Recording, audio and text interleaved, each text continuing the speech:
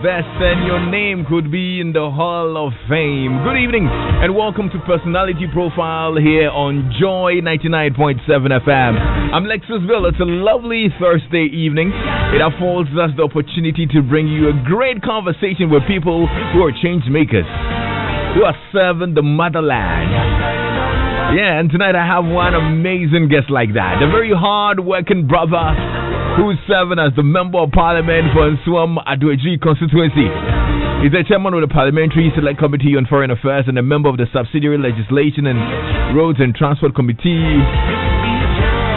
I mean, he's a hard-working brother. I mean, when he came to sit here, I saw him with a kind of energy drink. Like, he needs the energy. He's tired. I'm actually even feeling guilty. Taking him out of his busy schedule to have a conversation, but I'm glad he's here. Honourable Frank Annoh-Dompreh is my guest on Personality Profile. Welcome, my brother. Hey, cheers. Good to see you. I know you're down. You sound very down and tired. Is it? Well, I mean, this is something we've been doing over years. Yeah. So it is not something new. I'm okay. Are you trying to be macho about it? We'll soldier on. I thought you would just say, "Oh yeah, Lexus, I'm really tired." I'm a diplomat. Okay. Let me quickly say that it's a big honor for me to be here, and I've watched you from a distance. Let me also congratulate you for a good job done. And also to say that for your production team and your good self to find me worthy to sit in this hot seat is something that I'm very proud of. We're very honored as well. We really are honored, and we say kudos to you as well. You're doing good and serving Mother Ghana. And I'm sure always setting the pace. Yes, always. But how are you doing though? How are you? What have you been up to? I know you've been a little busy these past couple of days, eh? Well, I think after primaries and then after the registration exercise, it took a toll on us because not just me, I mean every member of parliament. We went under the brunt of that right from primaries, and then immediately the registration exercise followed suit. So lots of pressure on us, and the parliament resumes again, and there's a lot of work that has to be done. At the same time, you're also preparing for big elections come December, and there's no time to waste at all. So, a lot of activities within a short. What is really occupying your time right now? Say the past couple of days. Well, to be very honest with you, a lot of contractors who have raised certificates that I have to run after for payment to be effected. Okay. Well, sometimes you can say that, well, okay, if they've raised their certificate and they are due for payment, why do you have to go after it? Yeah. Because sometimes it's just the system, and you have to go and push things and get things done. And there are a number of projects. For instance, I'm the only member of parliament who has been able to lobby for 3 AstroTurf. And hence, the contract has to be crafted, it has to be awarded, it has to go to PPA, and all the due process has to be met. And then contractors also need a bit of push in terms of funding to be able to execute this project. Yeah. And these 3 AstroTurfs are in your constituency? Yes, they are in the process of being built. And the constituents also need to be carried along. Yeah. Why projects are not being completed, and what are in the process of being completed, and what is the difficulty we are going through as leaders. So, and I spend a lot of time in my constituency. I'm in my constituency almost every now and then, and probably because I'm advantaged because of the proximity to Accra. And it's just 20 minutes barring traffic. 20 minutes drive to Nsawam Adoagyiri. So these are the things occupying my time. Hopefully, when the flyover is done, it will be lesser. You're on point. You're on point. There are a few court cases in place. Okay. I'm praying that we'll be able to resolve them. Compensation that are due that has to be paid. If we are able to jump that hurdle, I'm sure that we'll be able to execute that. Well, good stuff. Now, how about campaigning to get re-elected? How is that going as well? Well, you see, we face a major challenge as a country, and all members of parliament, incumbent members of parliament who are seeking re-election, because people still don't understand the difficulty we operate within. Difficulty in terms of our rule, vis-a-vis what MMDCs are supposed to execute, vis-a-vis the fact that a large chunk of central government funding goes to the MMDCs, and yet there's a lot of expectation from us to execute them projects ranging from health, education, sanitation, everything. It's almost like the member of parliament has to do everything, and sometimes it's very difficult. So combining that and then explaining to constituents the things you cannot do, the things that you can do, and why you cannot do what you cannot do, is sometimes difficult, because we bear parts of the guilt in the course of campaigning. We say all sorts of things, and then when you come to office, you realize that it's not as easy as you thought. It's not as easy as you thought. It's not easy, but we are pushing on. So what, are you complaining? No, I'm not. I pray to God. No, I would never complain. Okay. I'm quite religious. I pray to God to serve my people, and God listens to my prayer and puts me in the seat. I should be the last person to be complaining. But I also it is also reasonable on my part to let my people know the challenges I'm going through. And hence they can empathize and understand the difficulties I have, and hence will be able to be a bit considerate in their expectations. Well, we're just a few weeks, if I can say, from elections. Do you think they understand? Well, some do understand. Some do understand, eh? Some do understand because of the constant engagement, community engagement. I've done a couple of radio interviews to also reach out to our people. And I do a lot of door-to-door, one-on-one campaign. Some do understand, others don't, and I don't blame them. So I have more job to do. Does it look more positive than negative? It looks positive. It looks positive. Yes, it looks positive. You're confident that they would retain you? Yes, I'm not overconfident, but I'm confident. Because of the few things I've been able to do and the sincerity on my part that I've displayed over the years. Yes. If they return you, what would make them retain you? They'll retain me for one, my availability to them, and then the things I've done so far, and also being sincere about things I cannot do. Okay. I think these are going to be the few motivations. So that's to say you don't just go about promising your constituents things you cannot do. Yes, of course. And you see, it's a learning curve. We all learn, you know. As a member of parliament, I draw inspiration from the overarching dream of my flag bearer and now president. The president is talking about free SHS. And I've bought into it. I also have a responsibility to explain it down to my people. If the president speaks to one district, one factory, I understand it. Most countries across the world, the emerging powers, and all the countries that are being spoken about in the world today, who are very good examples and admirable examples, that is the path most of them have blazed. I mean, you can name countries like Korea, who once upon a time were at the same level as us. They kept faith with a certain belief and a certain model of development, and that has transformed the country Korea as it is now, India, Singapore. And I believe if we are able to put our legs on the pedal and keep to faith and work hard, we'll be able to transform this country. Well, good stuff. Before we get all political, we need to get to know you a little bit. You know, that's why we're here on Personality Profile. But even before then as well, I know you're equally gutted about the happenings in Nigeria, military shooting protesters, citizens not relenting in their demands, and especially also because you're the chairperson for the Parliamentary Select Committee on Foreign Affairs. You'll be concerned about what's going on in Nigeria, right? Certainly I am. I am concerned. Don't forget,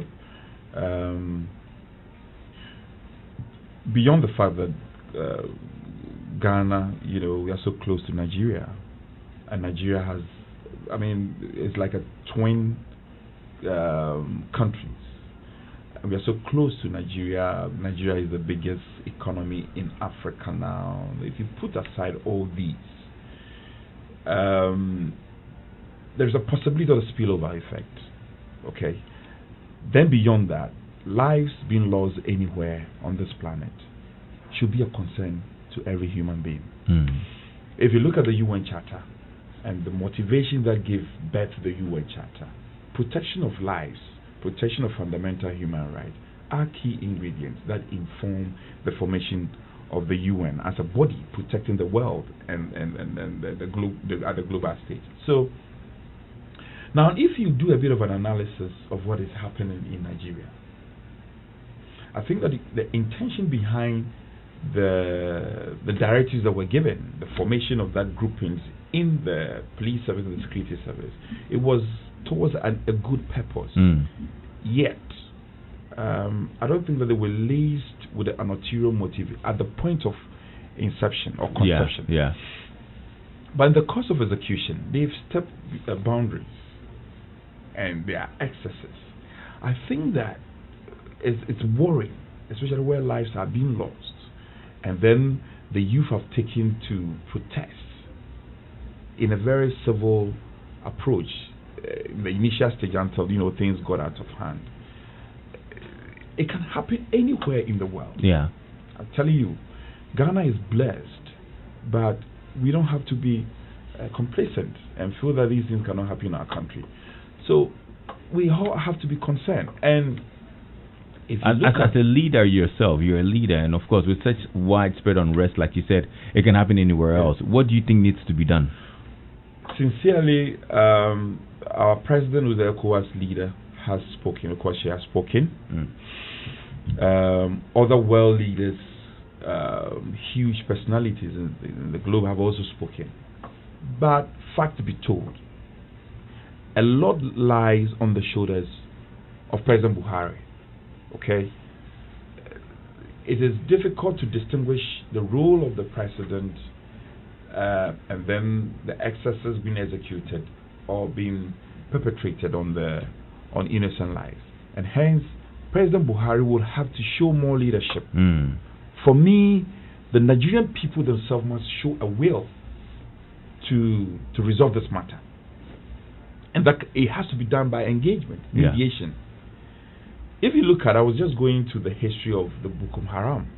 When it started, it wasn't as violent as it is today, and it was when the military was pushed on them, and key personalities of the Boko Haram movement, if I'm allowed to put that away, were killed.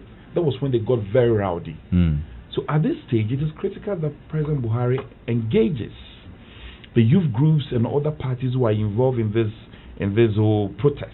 At this stage, it has to be done immediately. Otherwise, when it degenerates and it gets to the extent that people have taken an entrenched position, they will not even listen. Well, interesting. Thank you so much for your thoughts on that. But let's really get to know you today. I don't want you to feel like you're working, because all the way you are throwing your hands and it's like you're in your debating mood, like you're in the chamber. When you also started, this is your comfort zone.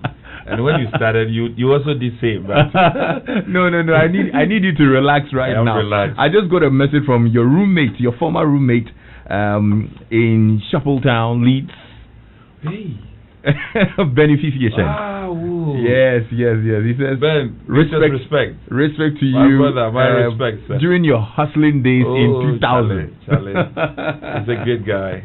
He's taking you back, yes, at Leeds, and they were the people who came to my rescue. Is it? Yes, I got to London and I didn't know anybody, and it was hell. But they were very helpful. I'll get to that story, but let's start off from where you grew up. Where were you born? How was growing up like? Okay, I was born in Adoagyiri, small town. Oh, okay.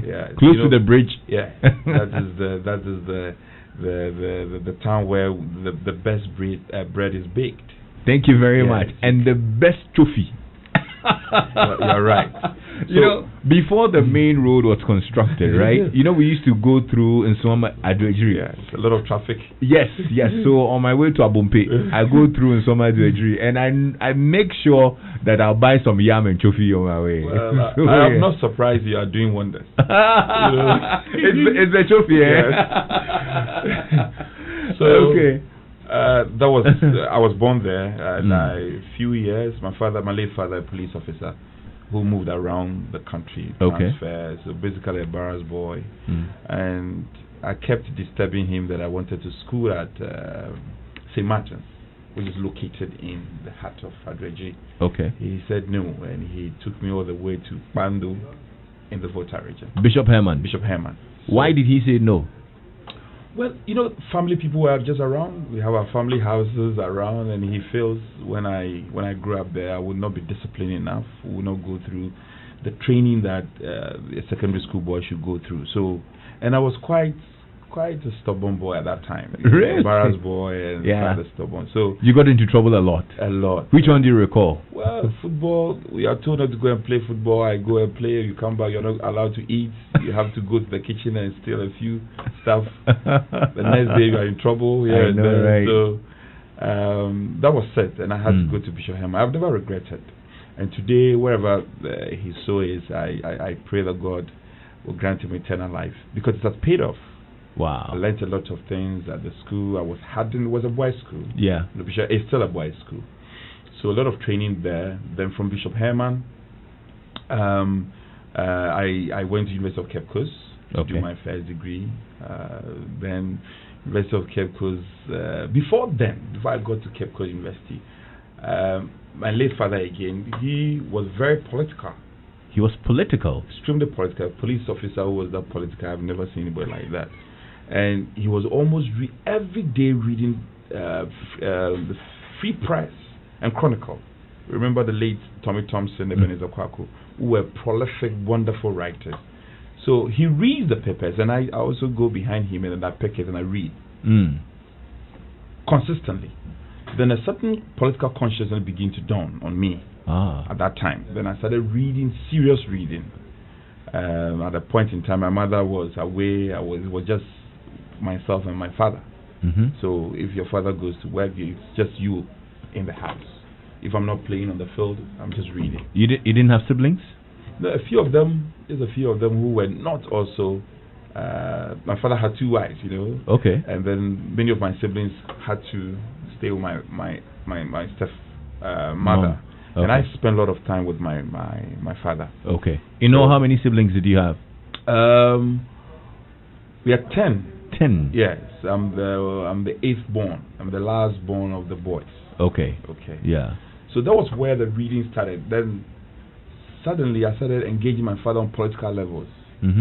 Then he drawn me into the Danko Buzia tradition, and he gradually engaged my mind. And then I must say that he built a certain, for want of a better word, hatred against Rawlings at that time, and because of the people who were killed or the excesses of the June 4th and the likes. So from that age, I just didn't like President Rawlings because of the stories I've been told about him, and the fact that he looked like a certain wicked personality to me at that time. But growing up, I can say that now, I've relaxed in my beliefs and perceptions of him. Then from there, but hold on. You when you say you've relaxed in your beliefs and perceptions of him, is it because you grew up and you got to know better, or you probably just matured out of those emotions? I think I've matured out of those emotions. Most of the things my father told me at that time, I checked. Most of them were truthful. Most of them were true. But I realized that he's human. President Rawlings is human. And we all have our shortfalls and weaknesses. Yeah. And if you realize that it wasn't just him, there were a lot of people who were with him in that operation. So you cannot. It would be most unfair to put everything on him. Yeah. So maturity comes in as a bit of reality and appreciation of what happened at that time. Okay. Now, if you had the opportunity to meet him now, what would you tell him? Well, I would first of all want to know why some of these personalities had to be shot, and then also to find out if he couldn't have forgiven some of them. I listened to some interview he granted to Kweku Sechado on one of your radios. Yeah. And I thought that the circumstances under which some people had to be killed was a bit strange at that time, and many of the things could not be explained. Yeah. By extension, you dislike the NDC? No, I respect the NDC. I could have joined the NDC. Why? I think maybe I'm jumping the story, but it's good. I became NUC's president when I went to University of Cape Coast. Eventually, I won. I became the first as a student to become a NUC's president. Right. And the Honourable Haruna Idrisu, who had admired from a distance. I came close to him, and he tried everything he could for me to join the NDC. Haruna severally, and even as a student, the president of the NUCS. You know what the NDC does? They are very good at tapping talent. They are very, very good at it. They tap people who shown talent as student leaders, even at that age, at that diving age. And then they support you to grow to become a politician, full-blown politician. So when I was NUCS president, several encounters I had with them. There's Ato, the one who heads House of Folk, the grey hair, Kwame Ato, the Kwame Ato. You did Ato, there are three. There's Kwesi Ahoy. Yeah. Kwesi Ahoy, Kwame Ahoy. Yes, Kwame Ahoy. He severally through Haruna Idrisu, they reached out to me that they wanted me. They thought I had talent. They wanted me to be with the NDC. And why didn't you? Again, because of what my father told me about the NDC, about Rawlings. Yeah. Yes. I mean about the Rawlings, and I felt that the NDC was more of a single personality party. Okay. And hence, at that time, this perception about he being a very wicked personality is still associated with the tradition. So I was right to say that by extension, you kind of had a little bit of dislike for the NDC. I think so. Okay. I think so. Okay. I think so. And that's what stopped you from joining the NDC? Yes, that puts me away. But I liked Haruna. Yeah. Haruna is among a few people in the NDC I admire. Haruna Idrisu, I think Ablakwa, my ranking member for Foreign Affairs, and then Fifi Kote. These are people I admire. Okay. But unfortunately, the way you have started mentioning names, that means that you can actually count them. They are few. They are few. Yes, they are few. Very interesting and honest man here, man. Love it. Honourable Frank Annoh-Dompreh is the Member of Parliament for Nsawam, Adoagyiri, live on Joy 99.7 FM. Our WhatsApp number is activated. You can send us a message on 055 1111 997. If you have any questions for him, you can send them through. So go ahead with the story from. So Haruna was persistent, consistent. He chased me all over the place, and at that time I nearly gave in because I had staged a fight at the University of Cape Coast against their grading system. At that time, it was the only university in Ghana which was operating the 80% grading system. Okay. And so previous student leadership who have fought it, could not succeed. And then with the benefit of hindsight, lessons picked from previous leaders, I thought I could do it. So a number of mechanisms were put in place, demonstrations here and there, coming on talking point here and there, just to make student leadership unpopular at that time, and to prove to them that the decision to make University of Cape Coast operate the 80% grading system was flawed. Yeah. Especially in the face of the fact that facilities on the ground at that time at University of Cape Coast, compared to other, principal universities, there was a bit of a yawning gap. And the university were not charitable at all. All the student leaders at that time were ras-kicked. We were all just sacked. Yes, we were sacked. And it was a big matter then. I remember President Kufu had to come in, and as a student, as the NUCS president at that time, it was a huge matter. My parents were on me here and there, and some of them had to just stop school and travel outside to continue. Yeah. What did you do? I had an option. I had two options. I had a scholarship to go to Florida Costa School of Law, and then one scholarship was to go to Denmark. I turned all of them down because I felt that I wasn't a bundle of a fight. We had begun this process together to change the system, and it would be most unfair to leave the student midway. So I had to let go. And my certificate, my first degrees were held for 3 years. I finished University of Cape Coast the year 2000-2001. I got my certificate 2004. Wow. Because the school authorities at that time felt that we had brought the name of the university into disrepute, We have done all sorts of behaviors that we needed to be punished.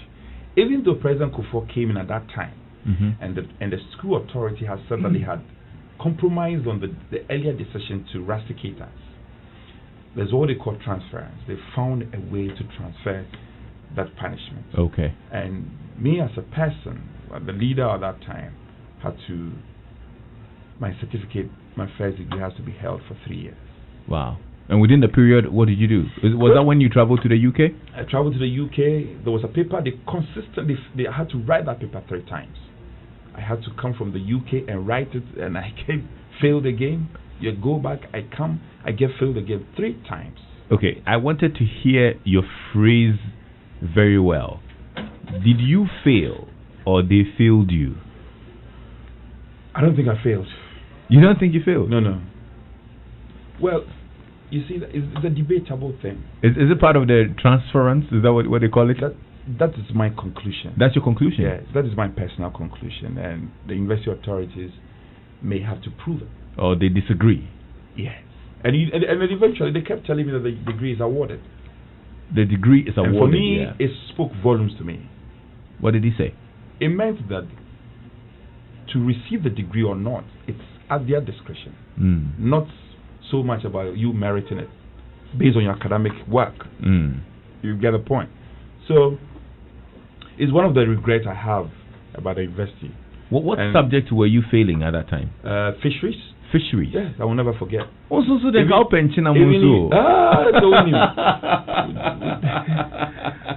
Adoagyiri, rivers there, a lot of Inchinam there, but yet they thought that my domestic Inchinam skills was not enough.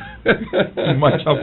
You were studying a Bachelor of Science in Agriculture then, right? Yes. And at Greek we have the largest number of credit hours.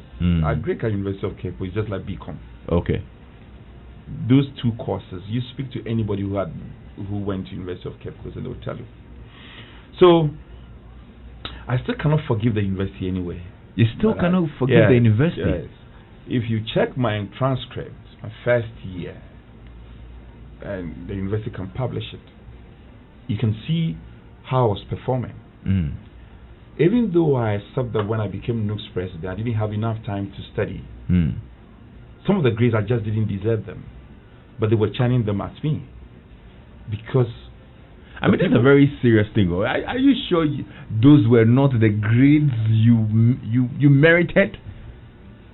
Because if you admit that you probably, since you were NUC's president, you are really not making time and all of that, and you fail a few papers here and there, then it means that it's legit. No, it's not.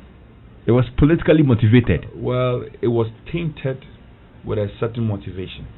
Okay. Yes, and sometimes it's difficult to prove it, but what will it take for you to forgive the university? I don't know, but I think that I pray about it. Oh, you do? I do pray because on several occasions the university has invited me to speak, and I've not been able to show up. You've turned them down? Yes, and so they've even given me awards, and I have to allow somebody to go and pick it up.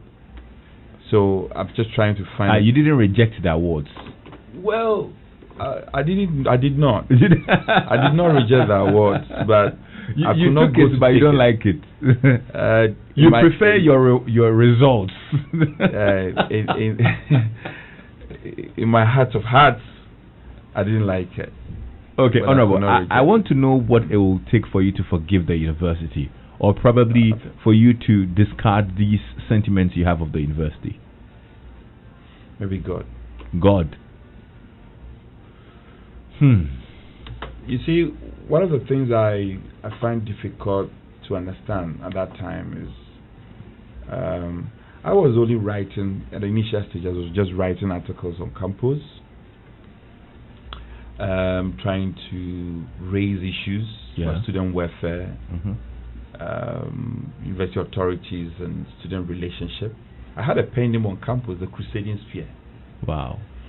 And many of my people who are listening will recall I used to write lots of articles and I won a prize. I was awarded the best writer. Okay. I was a science student, but I was doing a lot of literary writing because, as I told you earlier, I used to do a lot of reading.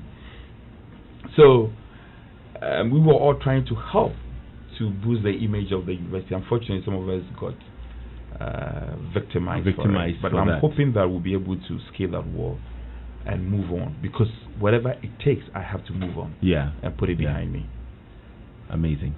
That's a very interesting story. I'm actually hoping that there comes a day you'd say, I've forgiven the university, and you probably turn up to deliver a speech. And when you get an invitation and you really agree to accept, to go and speak, I'd want to go with you. That'll be fine. Yes, I'd really love to go with you when you finally. I'm actually pleading with you to accept a speaking invitation there.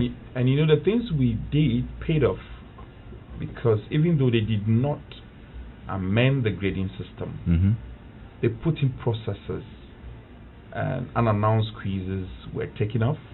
They put in processes that to make the system a bit more friendly and democratic, for want of a better word, more democratic. And for me, it justified the action. At least the university amended its modus operandi. Yeah. Well, if you're listening and you would want to ask any question or you want to share some thoughts, you can WhatsApp me on 055-1111-997. Kobe sent a message and says, Lexis, I'm not surprised. He said agriculture, School of Agric in UCC had and still have all the mafia lecturers in the country. I went through something similar, but still, fellow Kulai. Is that how? Yeah, it's Kulai. Yeah, fellow Kulai. Yeah, that's fellow Kulai. Please ask him which hall he was affiliated to. I was in the Oli Hall. He knows. The Oli Hall is Casford. Oh, that's right. Yes. Fellow Casfordian, hold your balls.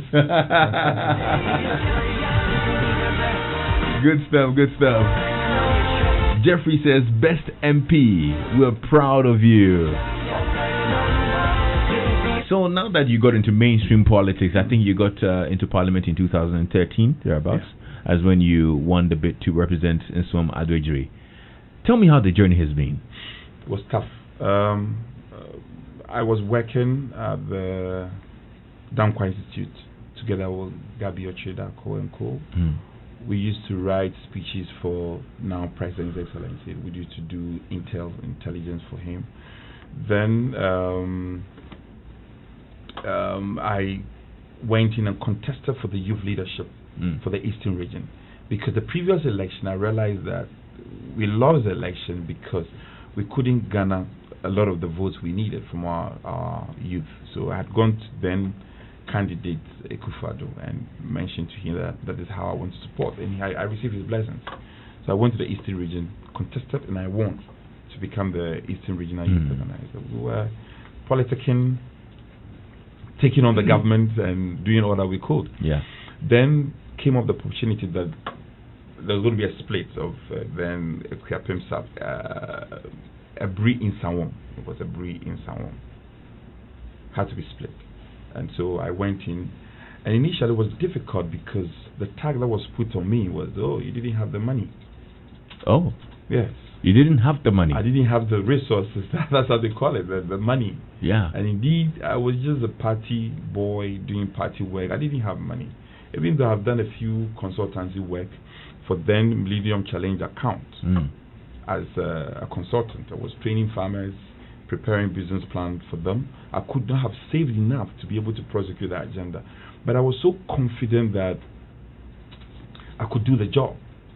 So I had to run with the late lawyer Wiafe, who is an old politician, a veteran. So when he saw me, he was like, this is a small boy, I'm just going to defeat him. But he didn't know I had a plan B. And I was so determined. So he had more resources. I don't want to go into that, but he had more resources. I'm just, you keep mentioning resources, and I'm wondering, what do you need the resources for? I know you are getting at something. Well, no, I'm just trying to understand you. Okay, sometimes you have to make people happy. The people who want to vote for you. You have to make them happy. You have to make them happy. How? Well, you have to touch their hearts. Some people give gifts. People give transport. Okay. So, you are coming to vote at a point. We move from the countryside to come and vote. So give us transport and the likes. So you have to literally facilitate their movement. My brother, you see, we have to face it. It's become part of our body politics in this country. Really? Yeah, it's tough. So if you have 10,000 constituents who are supposed to come vote for you, you have to find a way of facilitating all of them. Yes, but unfortunately we don't have 10,000. Nobody has 10,000 delegates. Oh, you're talking about delegates for now? Delegate for now. Okay. So I had to do that. So he had more resources. He gave out more resources, and yet I won. Wow. But you also gave out some resources. Yes, I managed to squeeze a few. So like you give a delegate like how much? Well, at that time, I think I gave 30 Ghana. Okay. To each person, I gave 30 Ghana. That's all I could afford. That was those times. But now you can afford more, right? Well, now, not because it's coming from my pocket. Whose pocket is it coming from? Well, I get a lot of people who are interested in me. Interested as in, they think that you have something up sleeves that you can offer this country. So at that time, I was not known. Nobody knew me. Yeah. And it's difficult if you are doing a fundraising to get people responding positively. But now when I'm doing fundraising, I get people responding. Wow. Yes. So how many delegates do you have in your constituency? Now? Yeah. Now we have 600 plus. But around that time? Then it was 400 plus. So if you're giving everybody 30 Ghana cedis, you're spending about 12,000 then. Yeah. It was difficult to even raise that amount at that time. Yeah. But the salary of a member of parliament at that time wasn't anywhere close to this. Well, you can say that, yes. So what was the motivation for, doling out all that amount of money? Well, the motivation was to lead. To lead? Yes, to lead and to also do something for my people. At the expense of your bank account, your finances? Well, you can say that, but I felt that resource demand was a challenge at that time, and I had to scale that challenge. Wow. So whatever it takes for me to scale it, if I have to speak to people to support me, I have to do it. Yes, and that money didn't come from my pocket. Okay, I understand that. I got some myself. I got people to support me. Okay, but especially when you have to motivate, let's say, delegates to go and vote for you by facilitating them, do you think it makes the elections fair? Well, as for the transport, I don't see anything wrong with that. Seriously. Like you said, there are others who actually give more. I'm sure some even buy... I think you know that. Yeah. I'm sure you know it.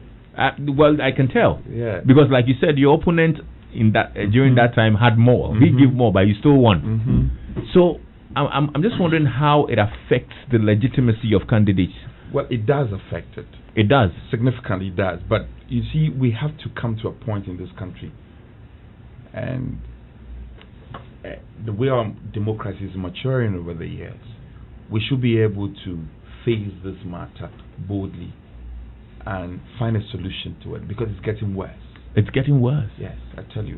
I think after a number of primaries were conducted from both parties, leadership in parliament and personalities in this country, political personalities, have spoken to this. So this is not something new coming from me. Yeah. It's something that is known already, but we've not had the confidence to face it and deal with that. And I think it is festering on, and it is becoming a problem for us as a country. I think it's one way or the other, it also encourages corruption, and we should find a way to deal with it. I don't have the solution all before me, but I think when we engage as a country, we discuss it, we will be able to chant and find a solution to it. Do you think that's probably one of the reasons why a lot of members of parliament are tagged as corrupt? Well, I have done it. I have doled out some funds to people, but I'm not corrupt, because the funds that I raised, I legitimately raised the funding. Yeah. I spoke to friends. I spoke to some corporate people. That aside, is the act good itself of funding your delegates to come vote for you? There are people who took the money and still voted against. Yeah, that's fine. Yeah. But was it good? Is it a good thing for you to? I don't see anything wrong. Maybe we should look at the level. Okay, if I give like 100 Ghana or 200 Ghana, somebody's coming from a distance, and I give 100 Ghana for transport. But it's their duty. as delegates. You see, we have, and just the same way you say, oh, you want to help the country or serve the country, they should be willing to go vote as well. We see all these fingers are not equal. Yeah. There are people who are, subjected to grinding poverty. And for some, if you don't facilitate their movement, it will even be difficult for them to join you at the center to vote. Okay, so that's why I said it's about the level and how people go about it. But we certainly had to put in a certain guide and to be able to control it a bit, otherwise it gets out of hand. How? What do you think? What guide are you talking about? We can legislate on it. I think as a country we can legislate. We can legislate, but if it is proven that you have given a certain amount to delegates, this is tantamount to buying the election, isn't it? Well, people can make that argument, and it's a fair one. It's a fair argument. Yeah, it is.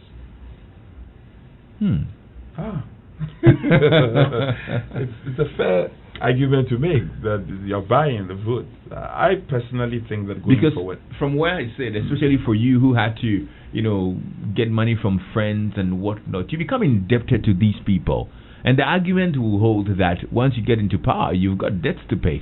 You see, so if you're going to probably, fleece the state to pay out those debts, you will. The point is that, especially members of parliament, we are so vulnerable. We are so vulnerable in the context that, we have three arms of government. Anytime something comes up about the welfare of the judiciary, nobody talks against it. It's almost, accepted and passed. When the executive has to be given something, it's almost accepted. But it's only members of parliament. And it's because I think we have also not been, Parliament as an institution has not spoken up. We don't know what MPs take home. We don't know their welfare package and all that. It's quite shrouded, not to say, maybe for a want of better, I will not say secrecy, but not known to the public. And people tend to guess and hazard all sorts of insinuations at us. People think that we take so much, but it's not the case. What they call ex gratia, what we take home. The last time I think I took close to 200,000 as ex gratia for members of parliament. I'm telling you sincerely, the funds that were spent, or the money spent on the primaries, my last primaries before, was more than that amount. The money you spent on your primaries? Yes, was more than that amount. But that was what was given to me as my ex gratia. And people think that it is so much. When we attend funerals and we go and make donations at funerals, it comes from our pockets. Largely, we have to pay our drivers and all that. The cars that we drive, it is given to us as a loan, and it is debited from our salaries. People don't know all this. So I'm not complaining. I want to make this very clear. I'm not complaining, but the reality has to be known. That we are not getting so much. People think that we are making so much, but when you go to your constituency, early morning people come to you. You have to pay school fees. Yeah. You have to do almost practically everything. Would you have been better off as a private individual? I don't know. I pray to God to lead my people, and He's granted my prayer. I don't want to look back with regret, but I'm only speaking to a situation we find ourselves in. Okay, I understand that. Yeah. But if it's that tough, why are you still in politics? I don't want to stop because I still believe I have something to offer my people. You have served 2 terms, right? Yes. You have not offered that to your people? I'm not done yet. You're not done yet. Yes. That's right. I'm sure you also have challenges. The seat you are sitting in now. Yes. If we turn the microphone, and I ask you same questions, you will also itemize some challenges you are going through. Exactly. And then I ask you why are you still in the seat. You will say that you haven't achieved what you want to achieve. Well, maybe. So it's fair. But the public is not charitable on members of parliament. Okay. No, the point I want to make is that we need to appreciate the essence of parliament. Yeah. Okay. And then parliament should come and tell the public what we are earning at the end of the day. Yeah. And the public should know what we are getting. I believe that when we are able to do that effectively, the public will be a bit more considerate in their demands on us. I think even more so, around this time, the welfare of parliamentarians have been discussed to a very large extent because of security issues in the past couple of weeks. I'm sure you know exactly what I'm referring to. Bodyguards for you and all, because of some of you are being targeted and attacked and all. You would want to reiterate that call as well? First of all, I agree that I believe that we have to up security generally. Every Ghanaian matter. But ask yourself, why should that even become a topic, that members of parliament are being given security guards and it becomes a topic for discussion? Why should it be? Why is it that the other arms of government, people are chauffeur driven, they have security? That is not a subject for discussion. Why should ours only attract attention to the extent that it's subjected to public discussion? Why? Maybe you have an answer. I don't. I totally don't. But anyway, let's move away from that. Then we look at the news. Okay, news. We did a few things that I'm very, very proud of. You know, at our time, the polytechnics, who were called GNUs, have broken away from the fold of the news, and the news leadership was rotational. Then it was my time. We were able to amend the news constitution to make it congressional. Okay. So based on proportional representation of delegates, we meet at a point and vote. And as we speak, the NUC's leadership, the choice of leadership is done at Congress. So it was my time that we amended the constitution. Okay. And then we did something that I will never forget. For instance, the private tertiary institutions in Ghana, they were not benefiting from the Senate loan. I don't know if you know this. Before I took over, they were not benefiting from Senate loan, private tertiary institutions. I stood in, myself and my leaders, made a strong case, and then it became a feature. Okay. And private tertiary institutions in Ghana now benefit from the Senate loan. Wow, good stuff. I'd have loved for us to stay on that a little bit, but we're running out of time. So let me just find out from you. December polls are around the corner. The president is number one on the ballot paper. Does it mean one term for Nana? No, it doesn't. Absolutely no. You know, I've heard people speak scientifically to positions on the ballot paper and its ramifications and effect. And I think I tend to switch towards them. I mean, extremity, those are on the last point and the first point. Yeah. There are implications. But regardless, for me, wherever we find ourselves on the ballot paper, we have done a few things in this country, even though people tend to say that, oh, well, this is nothing, free SHS is nothing. If free SHS is nothing, when you see President John Mahama ask him whether free SHS, implementation of free SHS is easy or not, we have restored the teacher training allowances, the nurses training allowances, and we are doing a few things in this country. In President Nana Akufo-Addo's first term, that for me is significant. Now, the countries that we tend to cite as examples, Asian tigers, emerging powers, I do not know of any country in the world that was transformed so significantly within a matter of 4 years. No, there's no country like that. You can clearly see that we are doing well amidst all the challenges, space, with the free SHS, some of the kids who don't have space and all that. That is why we are getting innovative, and as a thinking beings, when we implement a policy and the policy comes with its ramification and challenges, we tend to get innovative and come up with solutions. Right. And so far, Ghana is doing well. Well, I like how you sound optimistic. So for you, it's a straight win for the NPP? Yes, it is a win. Now we are working on the margin to be able to increase it. I know President Mahama is throwing a lot of jabs here and there, but you're unfazed. No, we will put him where he belongs. Lexis, Honourable Dompreh was a very hard-working student leader. I admired him a lot. We were together in Casford Hall. I asked him if he remembers Haruna Audu, who was staying with him. I was his close friend. This is Abdullah from the US of A. Yeah. You remember Audu? I do. I think he's passed. Yes. Yeah. Yes. That was an old. It's a recent message. No, yeah, he just came in. Haruna Audu. Yeah, he passed. He passed. Yeah, you remind me.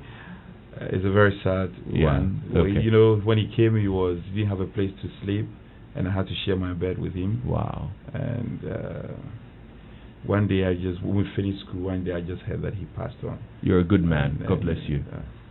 I mean, I'm glad I know you. Unfortunately, we ran out of time, so there are a few other things I wanted to find out about you, but we'll wrap it up for here. But you've been now. extremely friendly towards me today. Oh, have I? Mm-hmm. I'm always friendly. You have not been as friendly to others. Are you really? No, I expected something else. Okay. But this is very friendly, and I commend you for it. Thank you so much. Maybe you decided to be friendly. And you realized I was so tired today, so you wanted. So I decided to go easy on you. Thank you so much. As we wrap up, though, what's your final words to young people who are also coming up? I think that we should learn to let things go, and I'm sure that you want to go back to University of Cape Coast. Have you let it go? Yes. Now, are you saying it now or what? You were a little angry at them earlier, so I'm surprised that you're saying I was we should a let good it go. student. All my mates know I was a very good student. Okay. And they gave me a bad class. Yeah. But thankfully, I have turned it around. I've done 3 masters. Yeah. I've done additional degrees, and I'm hoping to do my PhD. I'm seeking to be an expert in renewable energy. Amazing. And it's going to happen. God bless you. I pray it happens. Thank you so much. You, Honourable Frank Annoh-Dompreh is Member of Parliament for Nsawam, Adoagyiri. He spent time with me here on Personality Profile with a very, very interesting conversation. I hope you enjoyed it. Thanks to my team as well. God willing, tomorrow we're back with another edition of Drive Time on Joy. I'm Lexis Bill. The battleground with the MFI Apau is up next year on your superstation. Stay tuned in.